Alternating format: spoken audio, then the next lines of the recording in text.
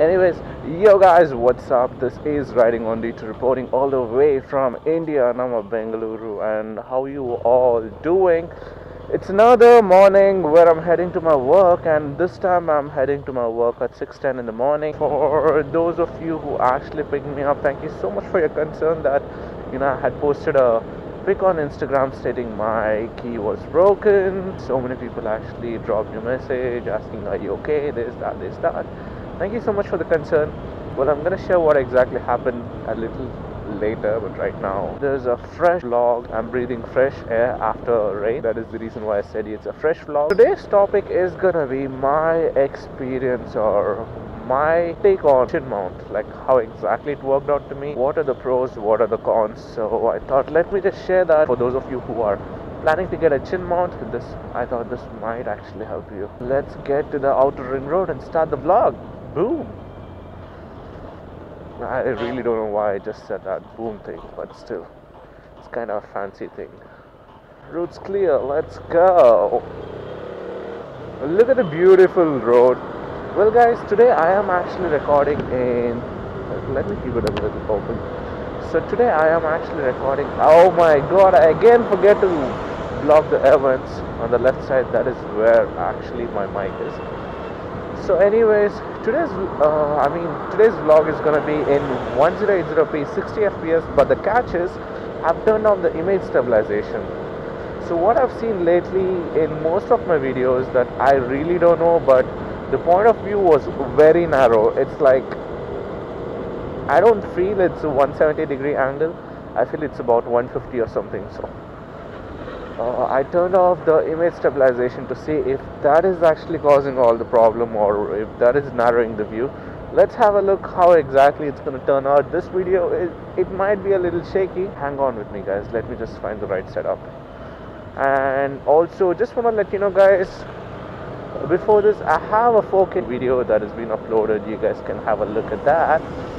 You might love it. It is at 60 fps, so I'm pretty sure you guys are gonna love it. For those of you who haven't checked that out, just go ahead and check it out. I'm gonna pop it up somewhere, not around on the top. It's gonna be in the description. The link is gonna be in the description, or you can directly head to my channel. You will be able to see it over there, so that you can enjoy a 4K view. It actually took me about, I have an Alienware M14X, so it took about, that is about 5 years old. I got it in 2012. In that case, it's going to be 6 years old, and it took about 12 hours to render that video.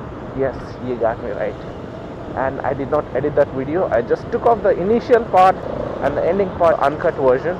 You guys might love it because you can see all the kind of stupid mumbling, fumbling, where and all I get stuck, what and all I speak, what and all I cut down.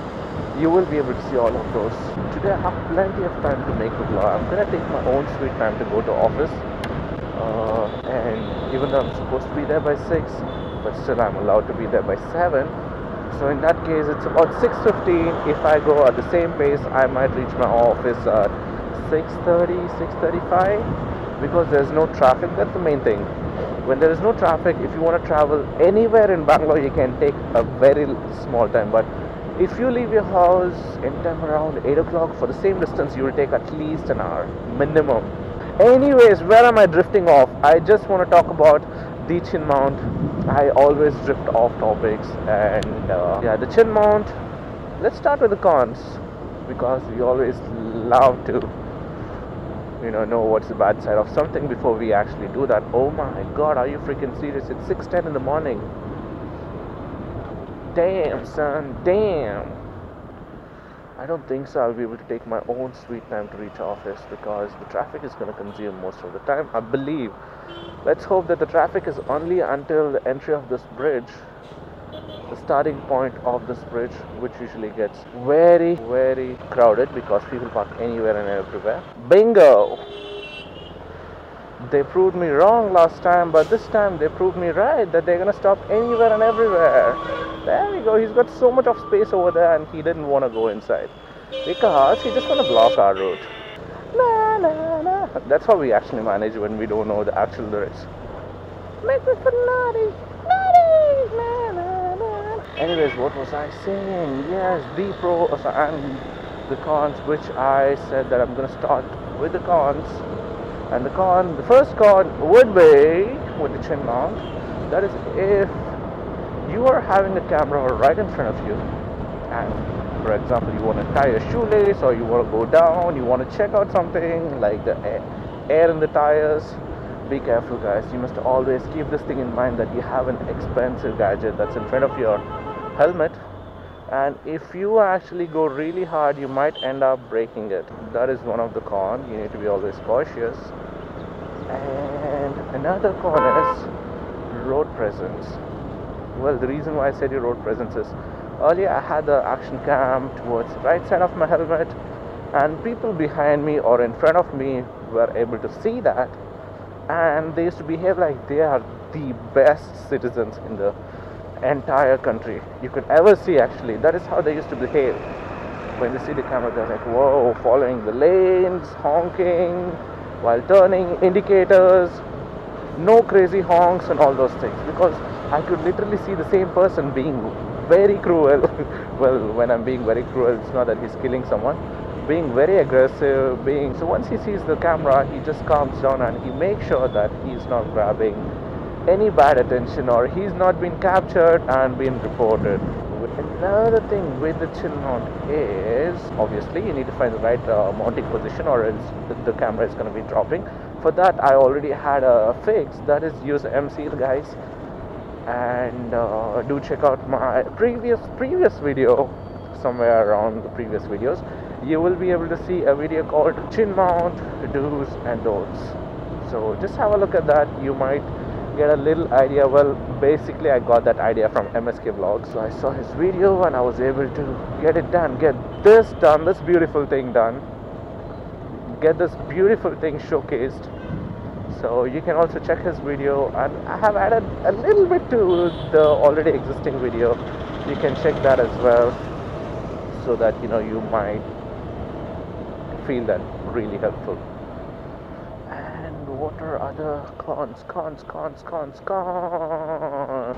I believe that's all. The major thing would be the safety thing, that is, people will not be able to see, because it's very, very low profile. Well, when it comes to low profile, that comes to the pros. It adds to the cons and pros, so it's like how you take it. And the pros, let's go ahead with the pros. I have a lot with the pros. First thing is, you get the first person point of view. Well, this is actually, again, subjective, like how people are going to take. There are people who like the helmet to be visible.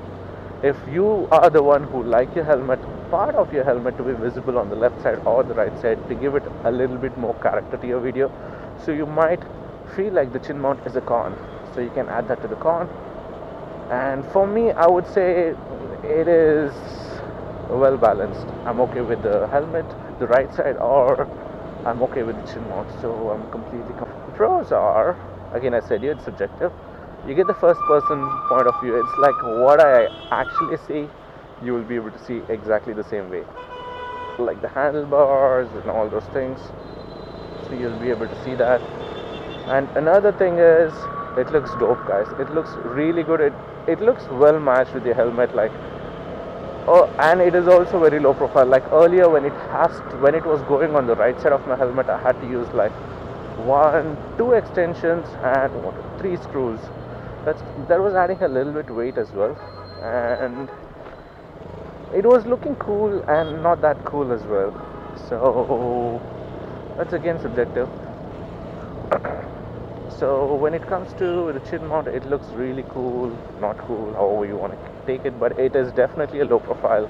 People will barely be able to notice that you have a camera in front of you, at least in night times. At least when the front display on my S8 Pro is turned off, they'll be like, okay, there is something. If they concentrate, they do not concentrate, they don't even feel that as well. They feel like, okay, fine, it's just a normal helmet, it's got a mask or something. So it's very low profile. When it comes to aerodynamics, oh my god, this thing is a blessing. So when I had the action cam mounted on the right side of the helmet, when I used to cruise at good speeds while there is wind blast that's coming against me or anywhere, the head used to be literally pulling towards how the wind is actually going. So if I was going a little faster, I kind of felt, but I'm pretty sure that these extensions and the 3M tape is capable of more than that. But I kind of felt that it might actually break the adhesive or break the extension. That is the kind of pull I'm talking about. I must literally hold my neck stiff while riding. So right now I don't feel any wind blast at all. It's like smooth. It goes because the wind blows in front of you. Even if it's coming from the side as well or from behind, there is nothing that's actually, pulling your helmet or causing any problem at all. So I would like to add that to the pros. And another pro is when you have the action cam in front of you, you can anytime from here I'm able to see the blue light blinking. So in that case you will be able to make sure that you are recording. There are so many times when I had the action cam on the right side, I always have the habit of turning it on while I'm riding. So if you press the power button twice, no, it used to happen with my SJ Cam M10 because I never tried the side mount on the SJ8 Pro. So it used to happen, what used to happen is when you click on the power button twice by mistake, it goes to the photo mode. So sometimes, I feel like, okay fine, I didn't press it hard, I press it again, it goes to the photo mode. And again, I click on the record option, starts taking picture, just a single picture, that's it. And once when I'm home really excited, all I can see is just one single picture, that's it. Oh my god, the list is just adding and I'm almost near my office. So in the right side, if the camera is on the right side, there are a lot of chances for people to steal the action cam as well. They might, pull it and go, or there are really stupid or daring thieves around in the city right now. So if it's in the side, you'll not be able to see. Maybe from behind he might be ready like this and he might come, but in the front, when he's coming like this, you can just move it or you will be able to see what's happening. So that is a good thing.